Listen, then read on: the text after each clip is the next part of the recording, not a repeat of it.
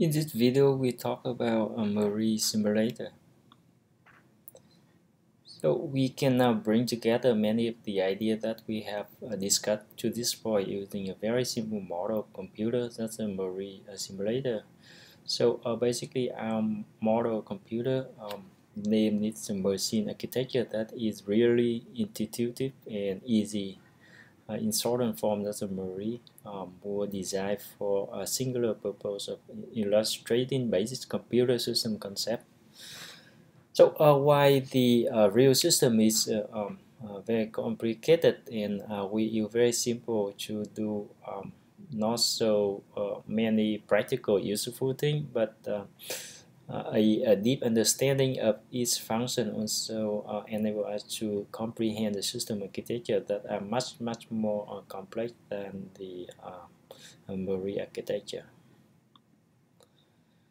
So what is the specification of the Marie simulator? So basically a Marie simulator has the following characteristic. It is a binary representation with the use of two complement data representation. So if you forgot about what is the two complement data representation, you can come back to the previous lecture to see how data is represented using two complement data representation.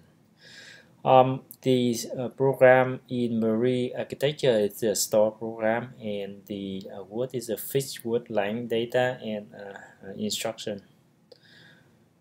We have the 4K of word addressable memory, 16-bit data word, and a 16-bit instruction.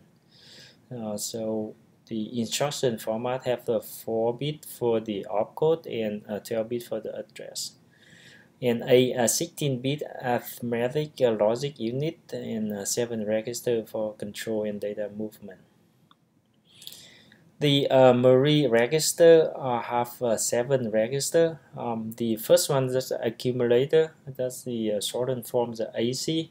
So the accumulator has a 16-bit register that hold a conditional operation. Is, for example, less than operator or one of the operand up to operand instruction. For example, a addition, for example.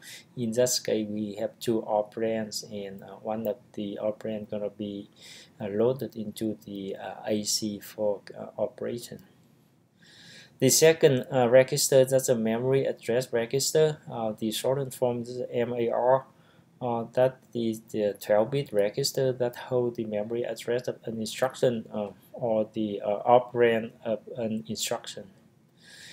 The third register, that's a memory buffer register. So the source form is MBR. So this is the 16-bit register that holds the data after its retrieval from or before its placement in the memory.